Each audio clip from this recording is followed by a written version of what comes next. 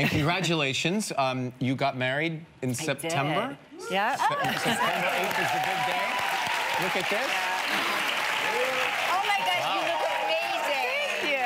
That's fabulous. Oh my gosh. I know it's not your typical traditional wedding dress. Well, but I mean, it's the second time. yeah, have fun. Why not? Where did you get married?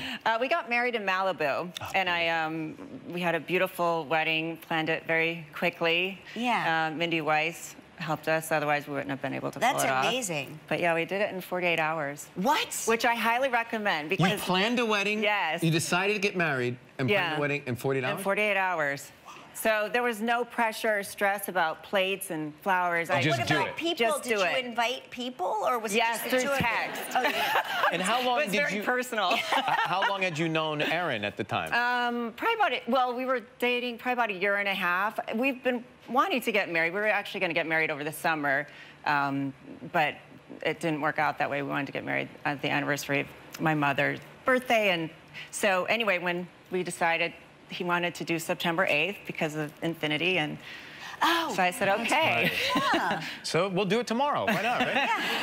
Yeah, we pulled it off, though. That's crazy. So now, does your new husband and your daughters, because daughters, I mean, I have one daughter. You have three. Yes. Do they like being on The Real Housewives of Beverly Hills?